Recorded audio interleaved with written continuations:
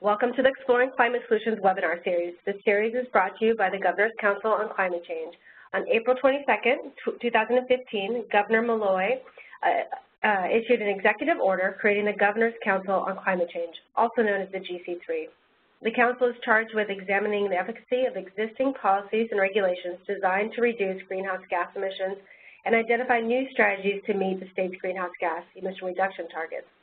The Council is composed of 15 members from state agencies, quasi-state agencies, businesses, and nonprofits.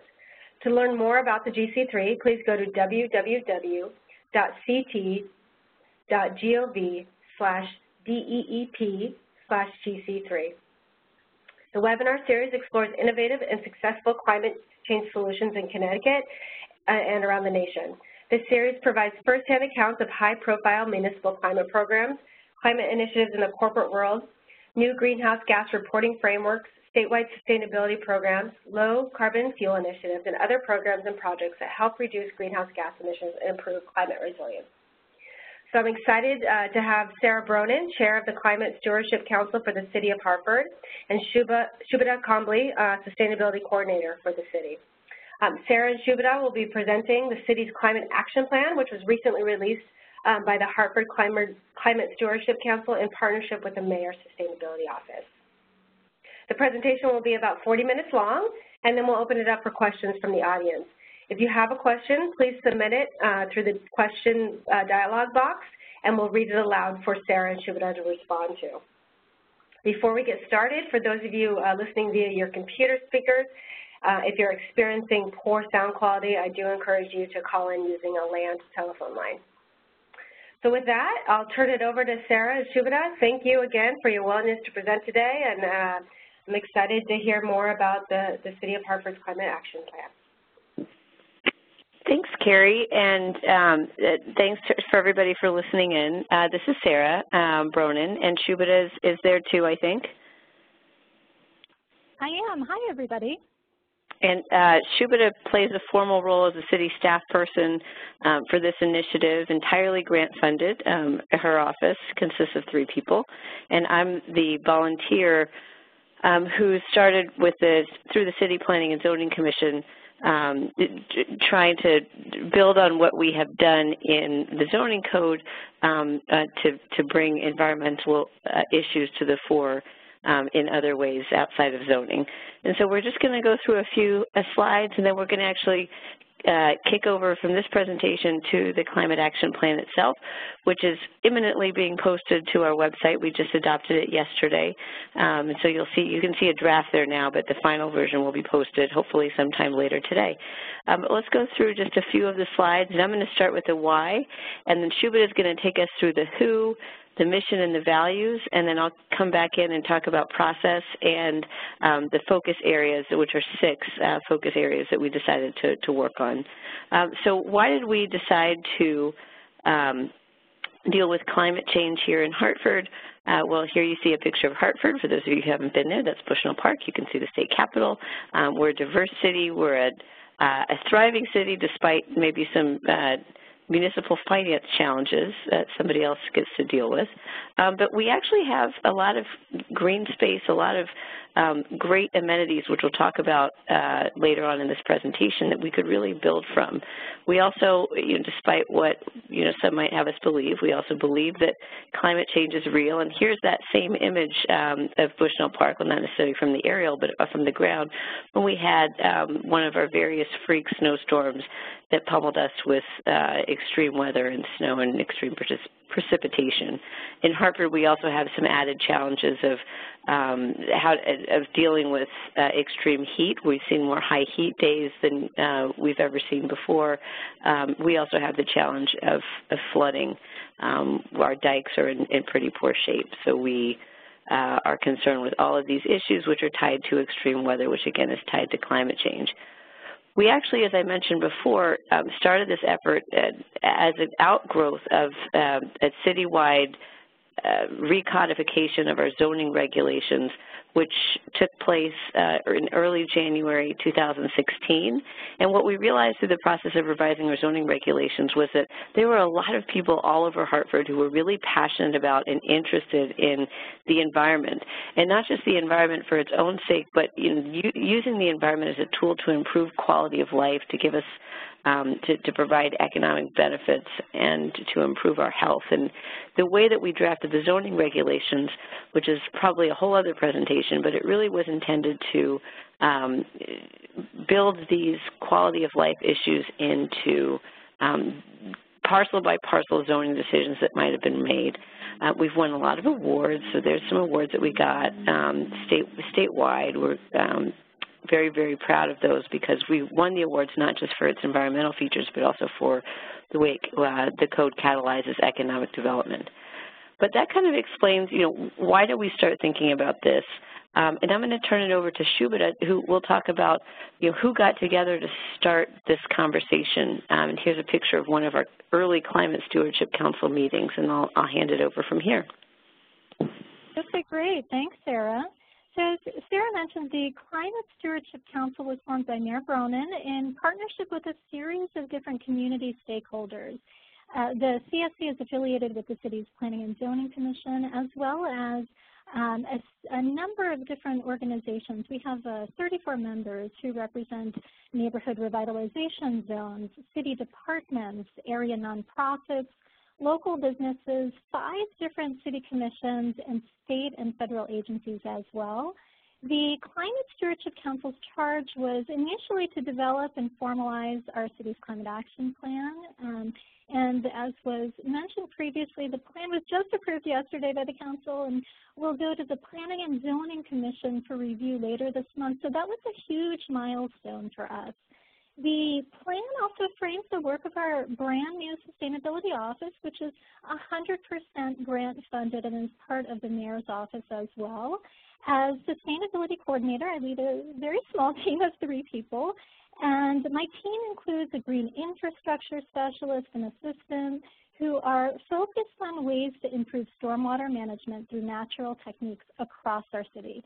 We're incredibly excited for this work and for the generous support of 3 funders, including Hartford Foundation for Public Giving, Partners for Places, and UConn's Connecticut Institute for Resilience and Climate Adaptation. In terms of our mission, next slide, please.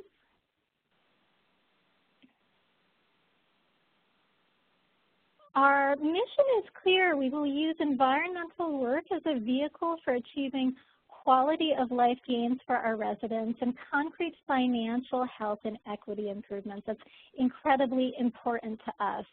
For us, our mission is reflected in values and projects that are deeply tied to clean air, clean water, food security, flooding prevention, that's a very timely topic right now, green jobs, and neighborhood quality of life as well.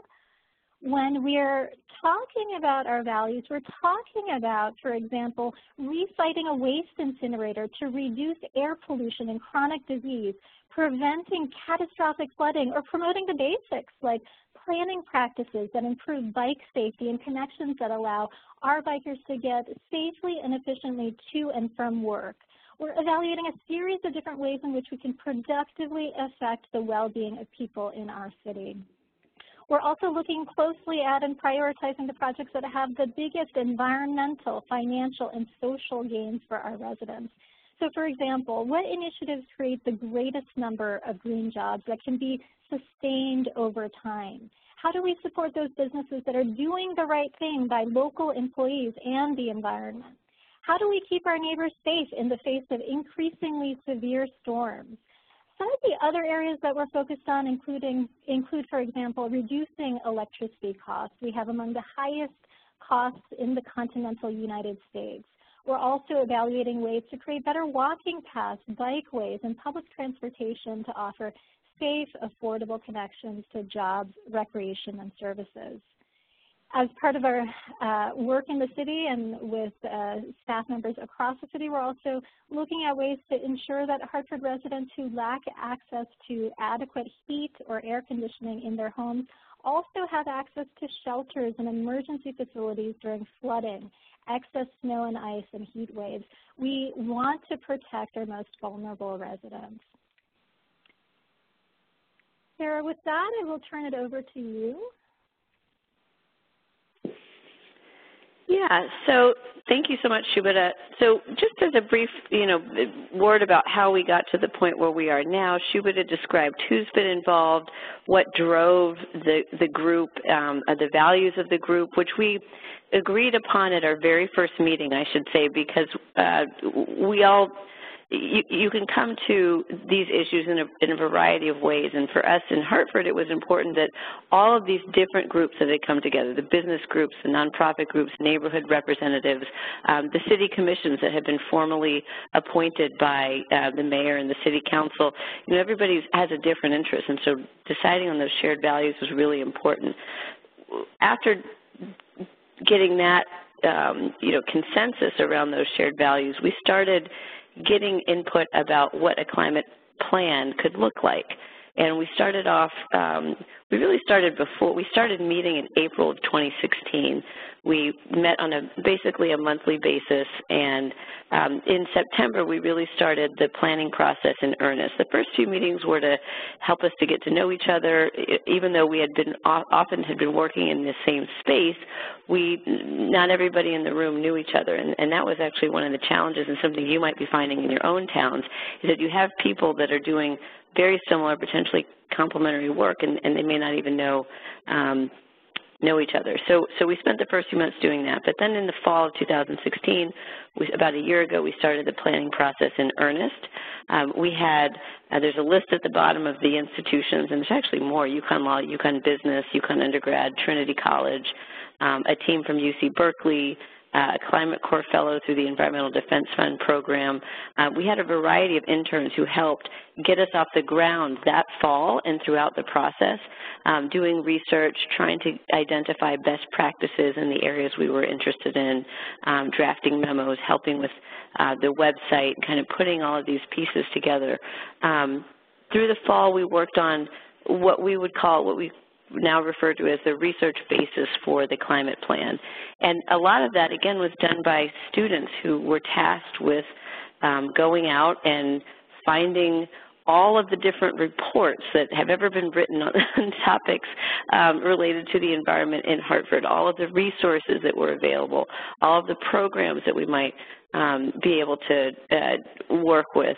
And they pulled all of that together into a really long, I think probably if you put it all together, 500-footnote document that formed the research basis for our plan. Maybe not 500, maybe 100. I don't know. There was a lot of them.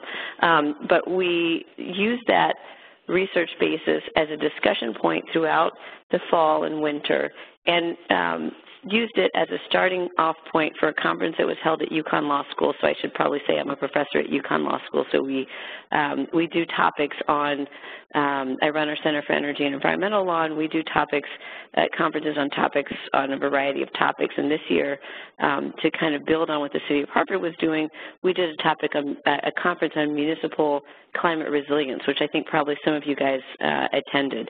And we had experts from LA, from New York City, from Portland, from a variety of leading towns who have grappled with these issues and grappled with climate action planning processes.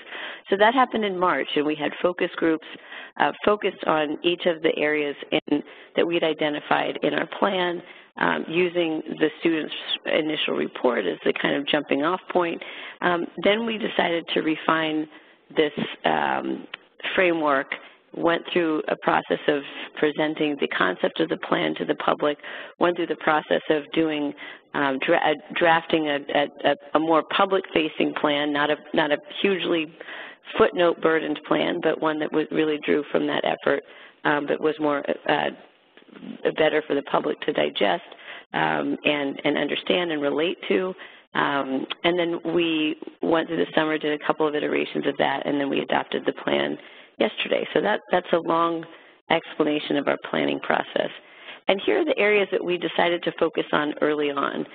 Energy, and I should say landscape really, because we sort of change the name from green space to landscape in general.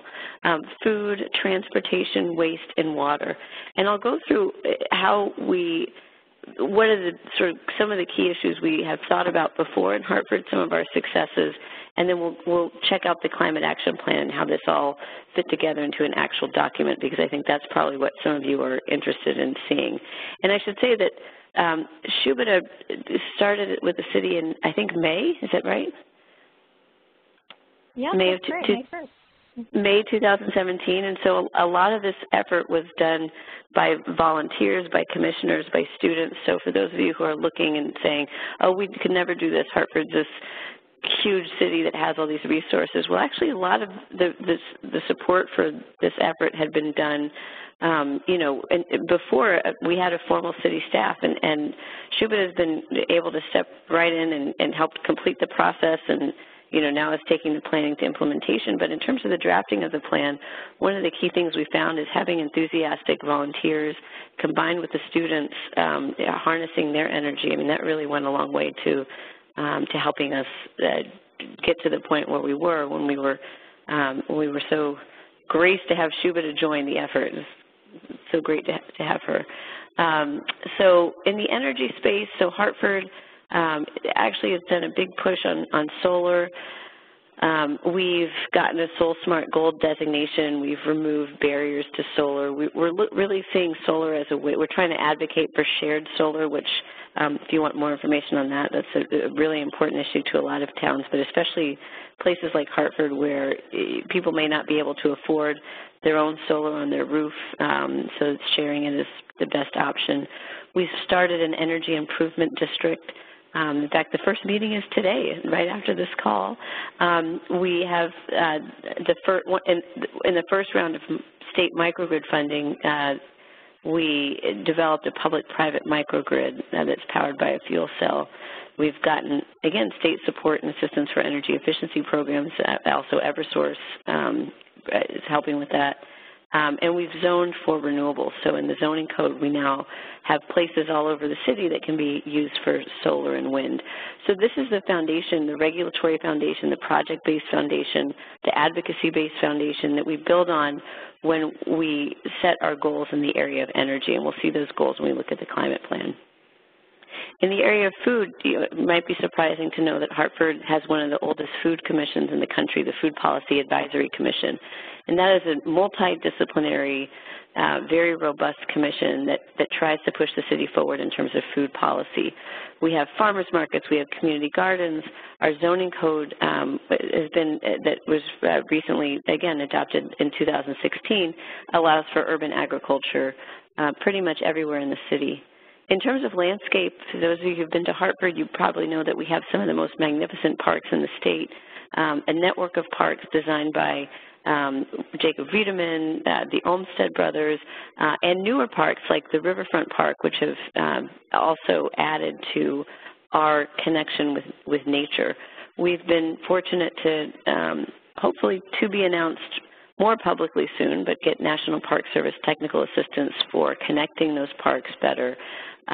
We have a very strong tree ordinance that helps us protect trees, a city forester that really takes our obligations under the state statutes very seriously, which is a good thing for Hartford because we're a city with not enough trees, and so we have to protect the ones we have. And one of the goals in our planning process, as you'll see, is that we plant more trees and enhance the urban tree canopy. But again, this is just to say we're building on a foundation of a lot of disparate things that were happening that now that we can sort of assemble them and say them all together, we really have a basis to build on the stewardship of green spaces. In the area of transportation, those of you who've been sitting in traffic in I-84 and 91 probably know that we're really at the center of two major highways and several regional transportation systems. The bus system, the Connecticut Transit, as well as the regional Connecticut Fast Track system. We have 4 fixed, fully built out train stations here with connections going now to Yukon, eastward, and of course westward out to New Britain. But we've also had, so you probably know about those things, but we have growing infrastructure for electric vehicles. We have a very, very robust, and I should do this little slide here. So that is Theodore Roosevelt in an electric vehicle that was made here in Hartford back in the early 20th century. But in addition to the car-based transportation sort of features that we have, we also have a very robust bicycling community. So on the top left, you see one of our city planners holding up the bike-friendly community bronze designation that we received last year. And also we have a walking program and a walking advocacy focused on the downtown cultural assets, but called the I-Quilt Plan, which has also raised awareness and engaged in pretty important planning efforts in the city.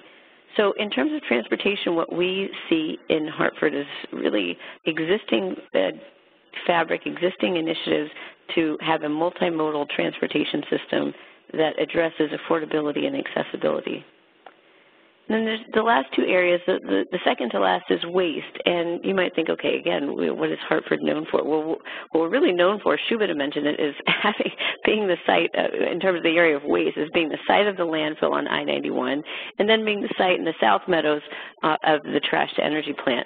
But we're trying to transform not only the perception of Hartford as a hub for dirty trash, but also make ourselves responsible for new initiatives that will get unnecessary trash out of the waste stream, do things like composting, raising awareness through a recycled fashion goods show called Trash and Fashion, but also combining that with large infrastructure projects like capping the landfill and putting a 1 megawatt solar array on it. I think the largest municipal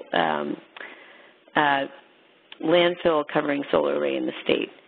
So we have a composting culture that's developed. We have a few organizations that do that. In the top right, you see Blue Earth Compost, who is now starting a composting program at Billings Forge, which is where Firebox and the kitchen are located.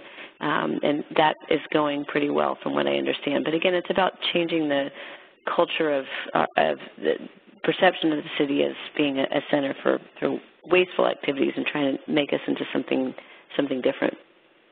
As for water, we actually have two rivers or riverways running through the city. So the first is the Connecticut River, which forms the eastern boundary of the city. The second is the north and south branches of the Park River, which are, the Park River is underground in some places, but the north branch has been the scene of collaborative effort with DEEP to develop planning processes, manage the urban watershed there. We're looking too for some cooperation from towns upstream, including Bloomfield and other towns, to try to make sure that that area is clean and turns to from a waterway that can't support water life to one that potentially at some future point can.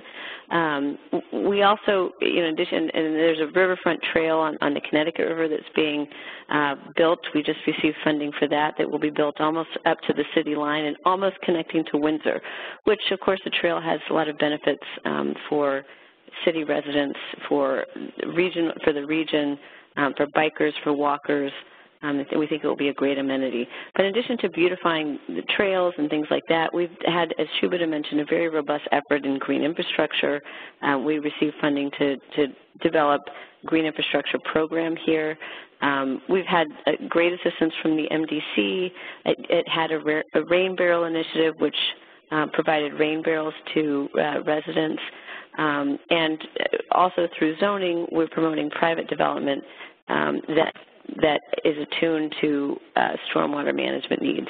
So we've put buffers on waterways. We've incentivized green roofs. We've just recently, at our last meeting, actually required private property owners to manage 1 inch of stormwater on site or opt out of it by paying into a fund or by doing it off-site. So that's pretty innovative, I think, and we're happy to talk more about any of these individual strategies. But kind of getting a little bit into the weeds here on this, I think was really meant to say these are the 6 areas that we are building from a pretty good base when we look at our climate action plan, and that's where we'll turn to next. So just to give you a sense of the plan, let me see if I can just go to enter full screen. Just wanted to give you a few images of the plan itself before opening it up to some questions. And Shubhita, feel free to interrupt too, as we just go through a few of the pages. This is the climate action plan itself is about 80 pages long. We started with a photo that was meant to just evoke what the climate action plan was about. This happened to take place at Envision Fest, and it was really a broader question of what is your vision for Hartford. But as Shubhita mentioned, our shared vision for Hartford is really a cleaner, greener, healthier, more economically sustainable place. And you see some of that, articulated in this in the writing on this wall here, but the planning process is really meant to be, okay, where could Hartford go from here? If you look at the contents of the Climate Action Plan, again, for those interested in the nitty-gritty of how a plan might be drafted, we started off with an introductory section, I'll use my arrow here, that really explains why do we care about climate in Hartford? You think Hartford is just what are we worried about up here? We don't have hurricanes, we don't have earthquakes, so what are we worried about? Well, we're really worried about three things. Warmer, wetter winters, hotter, drier summers, and extreme flooding. And we'll get to those, some pages on that. Again, just as a preview, not to actually read through them. We also wanted to explain what the planning and engagement process was. And so those two things are what's folded into the introduction. Then we wanted to have a statement of our values. Again, even before we talked about specific goals, what do these values require us to think about when we're thinking about the planning process? And then we get into our goals, which talks about, we explain the terminology that we use, we summarize the vision in each of the areas, and then we go through each of the areas and talk about successes. We talk about, for each of them we have five sub-goals or and then within each of those we have strategies. We do some acknowledgments, and then we compile really a fraction of the resources that the students and others have found over time. Shubhita, do you have anything to add about the contents while we're in this slide? No, I think that covers it. I think that covers it. Thanks, Sarah. So we had these are pages that we usually be seen side by side. So we have a note from the mayor just to emphasize that we're working in an environment here that is supported not just by advocates. We really have the mayor on board and the city council. 3 city council members participated in the climate council at various points, and their involvement has been critical to passing some of the things, to adopting some of the changes, both going backward and going forward. And I should say that as part of our meeting process during those first few months, since we didn't have a plan together, the other thing that we did during those first few months, in addition to getting to know each other back in spring and summer of last year, was develop a few policy proposals as kind of test balloons to see if the City Council would be interested in adopting them.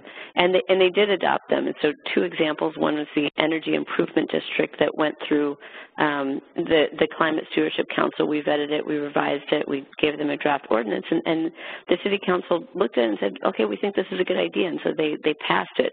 The other thing that we passed was a complete streets policy. And a complete streets policy is a policy that prioritizes bikers and walkers to the same extent that we prioritize drivers. So just using those 2 policy proposals as an example, even if you don't have the resources to make a large-scale plan like we did, you might have the ability to get some folks together to advocate from all sides for something that's good for everybody. So in our introduction here is the picture from the Keeney Park Sustainability Project with Yard Goats, by the way, their organization. We had an initial statement about, again, why do we care about climate change? Well, we start off with a statement that climate change affects each and every one of us, and explain how the plan is set out. Then we get into the 3 climate change impacts. We have a couple of pretty easy to understand graphics combined with a photo. I love this photo. It's a photo of a gentleman from Nepal, a village elder who came to visit the Hartford Green Tech Academy, which had built wind and solar systems and packaged them and sent them out to Nepal, and the village had installed them, and so he was coming to Hartford to thank them. And this is the kind of thing that I don't think I didn't even know about this before we did the plan, but it was happening in our community through existing organizations. So if nothing else, the climate action planning process highlighted for everybody, that there were a lot of people working on this issue, even people that, schools and other places that you might not expect. So again, here we talk about warmer, wetter winters, trends in hotter, drier summers, heat days. We have a lot of high heat days, and we're projected to get more according to the chart. Extreme flooding. Our riverfront regularly floods, and it's designed to do that. There's Mortenson Riverfront Plaza. But in the future, if you look at the map at the top right, flooding that occurs as a result of increased precipitation has the potential to flood all of those red areas, which includes downtown and at least 25% of the grand list. So this is obviously troubling. When we documented our planning and engagement, we also looked at, okay, we've done planning processes really starting in 2010, our comprehensive plan of development that called for us to have a greener, more sustainable Hartford. So when we put it all together, again, one of the benefits of this process is that we actually pulled stuff together that showed that we have been interested in this issue for some time. And I think you'll find in your communities, too, that when you're going through this, you might ask yourself, have we ever done a planning effort that has said this before? And you might be as surprised as we were to find that actually we have done a lot in this. So we had our One City, One Plan. We had the North Branch Park River Watershed Management Plan. We have an advisory commission on the environment that held an environmental summit in 2012.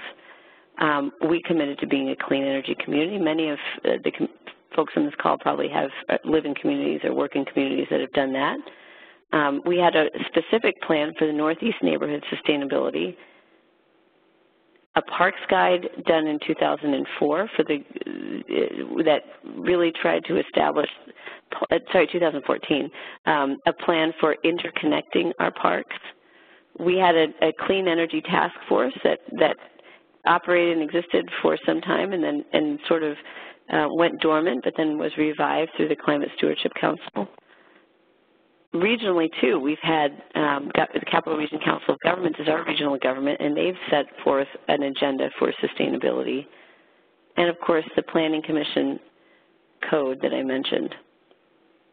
The next two pages really start by describing the process that I've already described to you. So we convened, we had students work, we started a website, we did a concept draft, we have a Twitter account, we presented the plan, and here's one of our members, Tom Swar, presenting to Hartford 2000, which is an assembly group. There you are, Shubhita, an assembly group of our NRZs. We had that conference at UConn Law School, well attended. Solarized workshops, we hired Shubhita.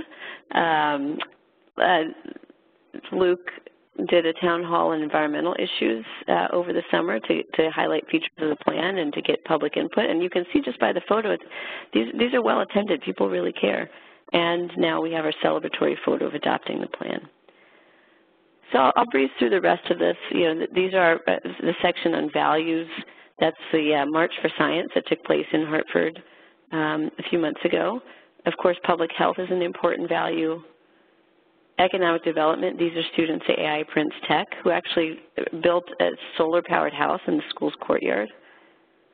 Social equity, so making sure that everything that we do in the climate plan affects persons of all interest. This is Vecinos Unidos, who is celebrating, among other things, community and recycling. Then we get into our goals. And again, just an introductory page that talks about our 6 interconnected action areas, reemphasizing the shared values, describing terminology.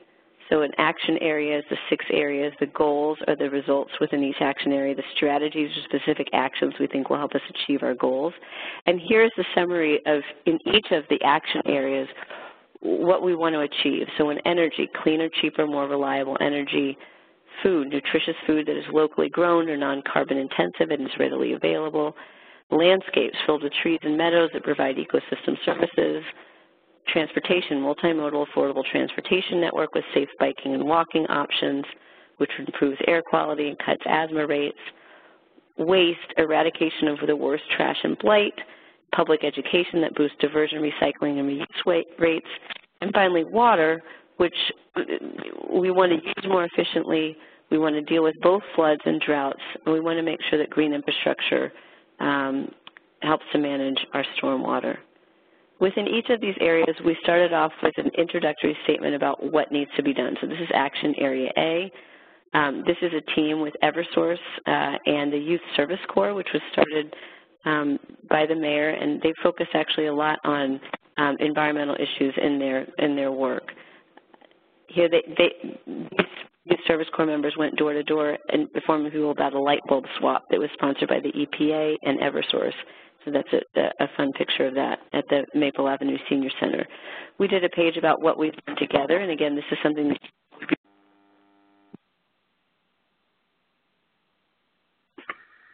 that Sarah, did we lose you?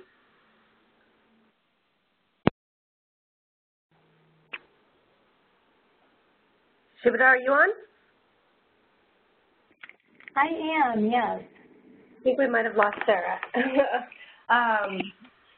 Pardon us for the technical difficulties. I'll just shoot her a note, let her know that we cannot hear her.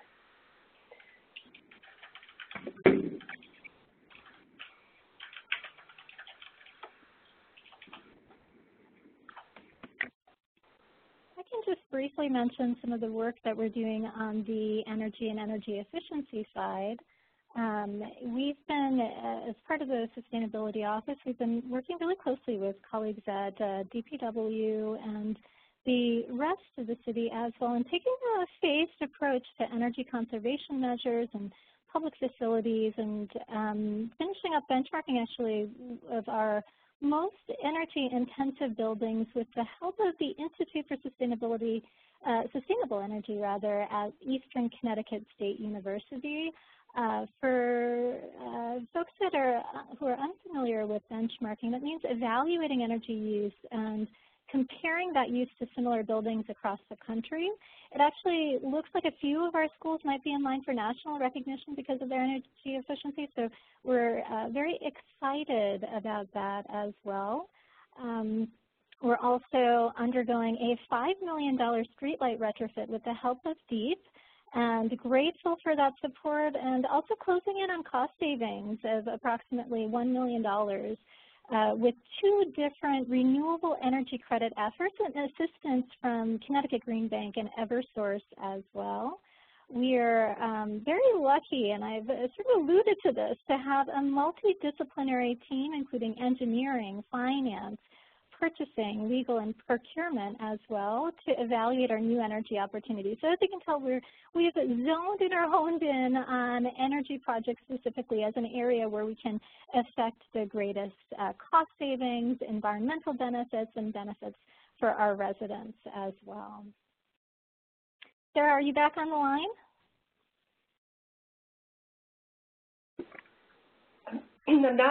I'm not hearing back from her, but it looks like the slides are advancing. Okay, great. So we have made quite a lot of progress in terms of energy resilience. Sarah had mentioned a microgrid, a fuel cell microgrid in our Parkville neighborhood, which we had been able to install with partners such as Constellation and Bloom Energy. We just cut the ribbon on that fuel cell microgrid, and what it does is it powers a number of facilities in that area, including a school, a senior center, the health center, and a library as well. And this is very important in times of power outages. It can also power the local gas station and Seatown grocery store. So that dramatically improves our neighborhood resiliency during outages. That was also a project that was supported by DEEP. So we've been fortunate to have that state level support there as well.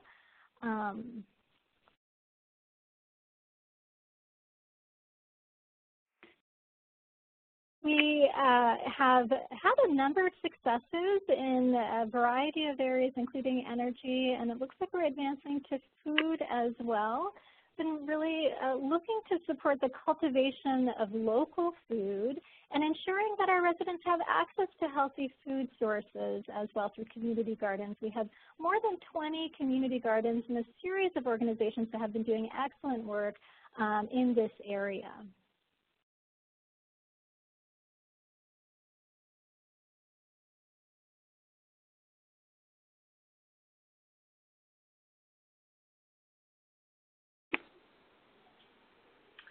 I'm just trying to make sure that Sarah's not muted.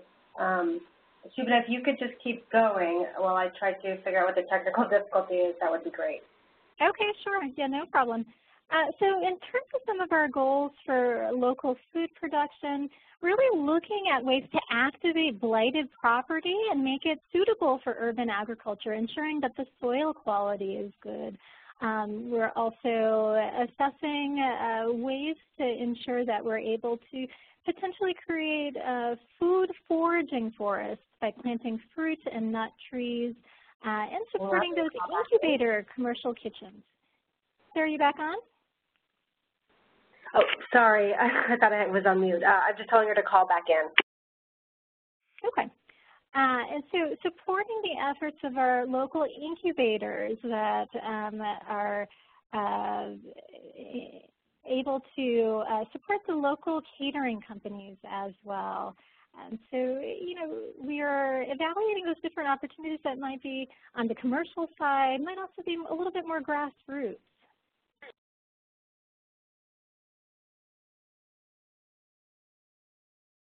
Other ways that we're looking to ensure access to healthy food include potentially advocating for a regional food market to fill some of those gaps that may not be filled right now by the farmers markets, for example. We'd also like to make sure that our farmers markets are able to offer SNAP benefits and other ways to reach out to all of our residents and offer that food that's healthy and nutritious for all of our families in the area. We also know that we have a series of food deserts in our neighborhoods, and ensuring that we have grocery stores in the right places is also incredibly important for us. Diverting food from the waste stream is incredibly critical to divert some of that food that actually is edible and is high quality. So redistributing some of that food and making sure it gets to the right households is important for us and for our stakeholders as well. Can you hear me? Let me just check. Yes, there we go. Okay. We'll get a little bit of feedback. There we go. Yeah, I just was on multiple lines. Sorry about that. So thanks, Shubhita, for, again, picking up where we left off. But I think Shubhita's really summarized the main issues in the area of food. One of the things that we got recommended by the City of Portland was that we needed to actually focus on carbon intensity of food. When they came to that conference, they said, well, focus on this early on, and that is something that we need that is something that we recognize that we needed to do later, and so it's something that we incorporated to this one. In each of the 5 areas, we have resiliency as a main goal, and I know we're getting short on time, so we'll kind of just go through the cover pages for each of the following. So in the area of landscape, you can see the goals at the bottom: improving tree canopy coverage, promoting meadows and native wildflower fields, improving public park facilities, enhancing human-made landscapes, and again, increasing resiliency. We follow the same format: what we've done together, explanation of our goals, what can you do, and we have featured different individuals and businesses in the community. In Action Area D, our goals are pretty straightforward too: increasing walking and biking and transit use, decreasing emissions from vehicles, and making streets safer. What we've done together: the Complete Streets policy, the fast track system, zoning for bikes, bike education. All of these things we're really, really proud of. The area of waste, we went through some of these issues too. We just did a fracking ban, as you see in the top middle there, through zoning. Diversion, recycling, and reuse in both the public and private sectors. Eradicating blight and litter, or litter and blight, say that 10 times. and increasing resiliency of waste facilities. And finally, in the area of water, reducing discharge into sewers and waterways. This is a big deal for a town like Hartford, which has so much of its land paved over. Enhancing waterway trails, improving water efficiency. Bottom left here is the water bubbler at the Hartford Marathon. I don't know if any of you run on the marathon have seen that, but that's a really efficient way to provide water, reducing plastic bag usage, and we're glad that they're such a great environmental partner when they come to our town. Managing flood risks, another image of the Connecticut River flooding, and improving water infrastructure resiliency. So that kind of sums up what we've done. This is our acknowledgments, and every single person listed here and more has worked on or been involved with the plan. Again, DEEP has been a major partner, and here's our resources page. So I think we should open it up to questions, Carrie, and again, apologies for getting, I don't even know what happened, dropped off and then struggling to get back on. But I think we should open it up to questions if you're amenable to that. Great, yes, perfect. Thank you to you both, and thank you for rolling through the technical difficulties. That was, kudos to both of you for the smooth transition back and forth there. That was great. I don't think we lost any of the information through the transition. And there was tons of information. I have questions rolling in. If you have questions, submit them into the question and answer dialog box, and I'll read them aloud. I'll go ahead and start with a few that I have. So I'll let you, both of you, decide who's best to answer. So one person wrote, great job on the metrics, the idea of measuring which initiatives that sustain green jobs. The question is, how do you plan to measure that?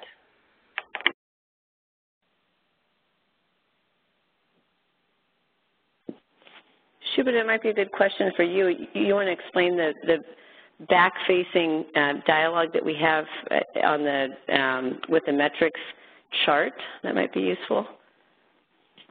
Sure. So we have considered a series of different metrics to measure progress over time, and we have about 121, I believe, that cover each of our sustained action areas. The creation of green jobs is certainly one of the areas that we're particularly interested in, and the effect on economic development in the area. So we will be tracking closely the projects that we're engaged in and the ways in which green jobs are created. So, basically the specific metric would be the number of green jobs that are associated with projects that are related to the Climate Action Plan. Great, thanks. Someone asked if you could talk a little bit more about the Energy Improvement Districts and what exactly is that? Sure. So the Energy Improvement District is a form of, it's essentially a political subdivision that can be created by state statute. I think it's section 32-80A. And it allows for towns to establish these districts to help them manage energy generation in their towns. As I mentioned, we're meeting for the first time today, and one of the towns that we're looking as a model to is Bridgeport, which had an energy improvement district that is sort of I think, maybe grown a little dormant, but there are other towns too. Stamford has one primarily in its downtown. Ansonia, I think Weston may have developed one. So these have been developed in just a small number of communities around the state as a way to help a town manage energy generation. And what we're trying to figure out here, and what we will try to figure out in just a couple hours today, is where Hartford can use the Energy Improvement District primarily to increase resiliency of critical facilities. Just like we did at the Parkville microgrid, which Shubha mentioned, we think that the Energy Improvement District could be a way to finance, to organize, and to generate energy to critical facilities that would help us withstand grid outages. So we're not sure, I guess the short answer is we're not sure there are other models, and we're going to try to see how and what we can do here. Great, thanks. Good description there. Can you expand on the electric vehicle deployment? What types of things are you doing? Sure, so I can start on this, and maybe Shubha, you can talk about the city fleet issues that may have come up. But from an EV standpoint, one of our main goals, particularly in the zoning code, has been to try to create a framework for electric vehicles. So I think we may be the only city in Connecticut that does this, and one of the first cities in the country. We require an electric vehicle charging station, a Type 1 or Type 2, anytime there's a parking lot of 35 cars or more. So what we're trying to do is we're trying to build into just the basic physical infrastructure of our town, infrastructure for energy efficient vehicles. We've also proposed in this climate plan, and I'm trying to see which page it's on, reduced parking rates for energy efficient vehicles, and something that we're in discussions with the parking authority about. We have a page here on energy efficient vehicles, which kind of tells you what we're aspiring to do. One place that we probably haven't made much progress, although we do have some Priuses in the fleet, is the city fleet. And Shubert, I don't know if you've had a chance to dig into this issue yet, but I'll turn it over to you to see if there's anything of interest in that regard. Yeah, the Sustainability Office hasn't made too much progress yet on electric vehicles in the city fleet, but we are working with the Connecticut Green Bank in order to offer lower cost electric vehicles to city employees. So that's an offer that was recently put out there, and I believe a couple of city employees have taken advantage of it. So that's an area that we're still working on, I would say.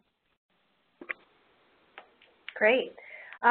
Is Hartford looking at providing a municipal composting program? Municipal, was it composting? Yes.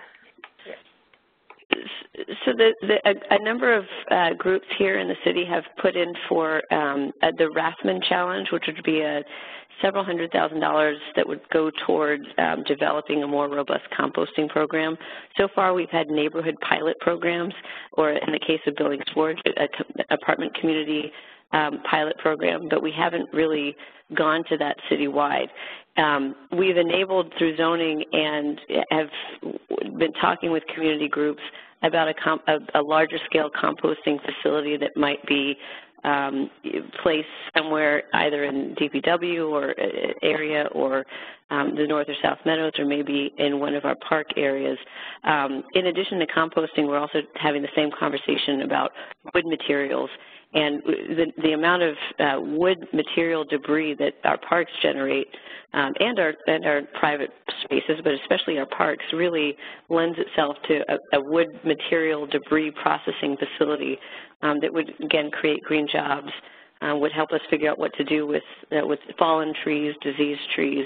And so those are two conversations that we're having, but we're not ready, I don't think, to say that we announce any grand opening of a facility at any time in the near future, but it's something that we've put in the Climate Action Plan as something we hope to do. Okay, next question. How can faith communities be helpful in communicating the Climate Action Plan?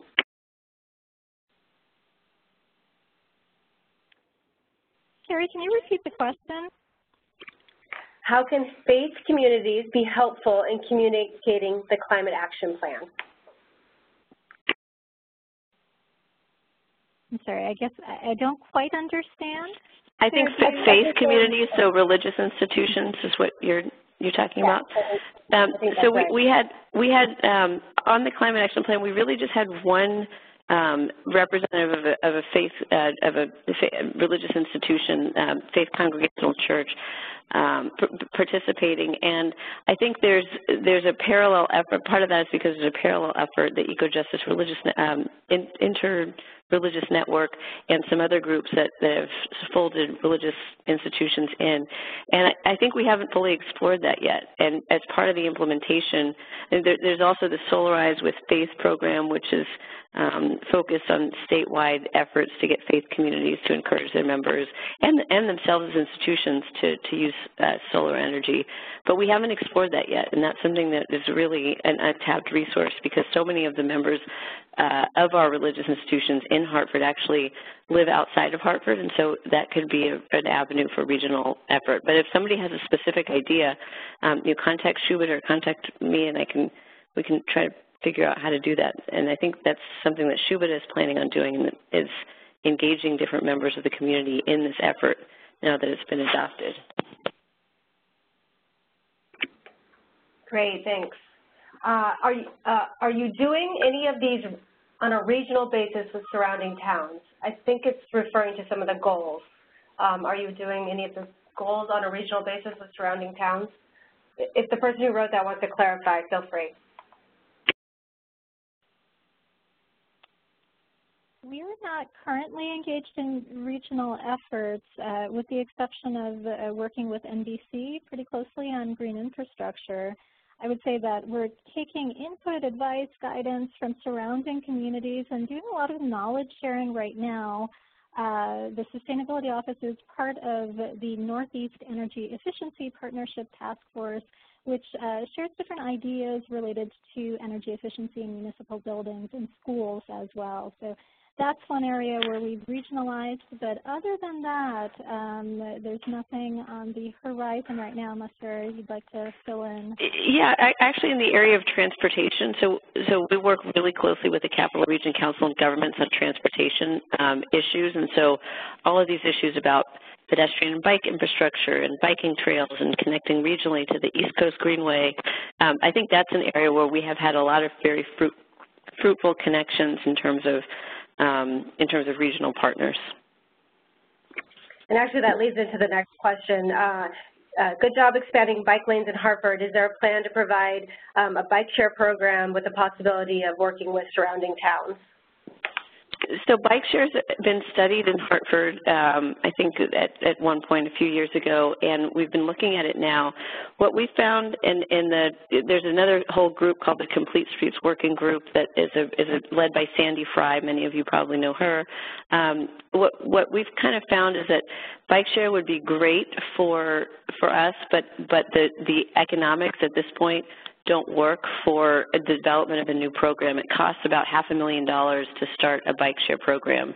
And so the question for us is that money better spent on a bike share program, or is it better spent doing things that we know we need to do, like striping and development of new trails, planning and all of that, education, where is that money best spent? And it's included as a goal within the Climate Action Plan, but it's the kind of goal that we would love to do if we get a dedicated funding source that will only do bike share. If we have a company come in that will do bike share, that's not something that I think we are prepared to fund. I don't think that's the city's highest priority for that kind of funding until we get some of the other stuff, the infrastructure that would encourage people to ride bikes here. Squared away. And it's a great place for biking in some places, but Hartford's a busy city, and so, we need that kind of striped infrastructure, protected bike lanes to be built up before I think we can have a truly successful bike share program. People actually want to pay to ride bikes here. Okay, a couple more questions and then we'll wrap it up. How will this, I'm going to combine a couple of questions. How will this document continue to evolve with respect to citizen input, budget, and implementation schedule not included in the current draft? And how do you plan to report progress? Shubham? Yeah, so we were talking about this at the Climate Stewardship Council meeting this week, just ensuring that this is a living document for us, and having a cycle of edits every potentially 12 to 18 months. And the Sustainability Office will definitely be reporting on progress against our goals on a regular basis. So there is certainly an effort to ensure that we're updating the plan, that we're reporting progress in a transparent way, that we're providing data to members of the public. And, I think in terms of some of the budgets and scoping of projects, that's something that we're working on right now. And it will be an outcome of the working group sessions that we'll be holding this fall. Great. Okay, last question, as it's 1 o'clock. So decreasing emissions from vehicles is a part of your climate transportation section. So aside from passenger vehicle electrification, are you considering other alternative fuels such as propane and natural gas? We're actually, I think we're the site of the first commercial hydrogen refueling station in the Northeast here in Hartford. So hydrogen, I couldn't hear if hydrogen was added to that list, but that's something that we've gotten that's being either built or I don't know, Shubha, if it's finally built or got at C of O, but it's definitely something that will be located at the Pride Center along I-91. But as far as, looking for other vehicles, we're trying to participate in the VW settlement, but I think that's going to go primarily towards school buses and diesel retrofits and not clean energy, alternative energy vehicles. As you probably know, the city's in a budget crisis, so I'm not sure we're buying new vehicles. But Shubha, do you have insights on that? I actually don't, but I can, I can look into it and let folks know for sure. Great. Well, that's all the time we have for questions, and I just want to really thank you all for joining us today. Thank you to Sarah and Shubha for your time and your commitment to take action on climate change from the City of Hartford. I look forward to working with you both, and as Deep in general does. For folks who know that others might be interested in listening to the webinar, we will post a recording on our website. I encourage other folks to tune in. I know that it sounded to me like this process was replicable in other towns, and I hope it was valuable for folks to maybe follow the City of Hartford's lead. So thanks again, everyone. Have a great day. Thank you, Carrie. Thanks, Shubha. Bye-bye. Thank you. Bye.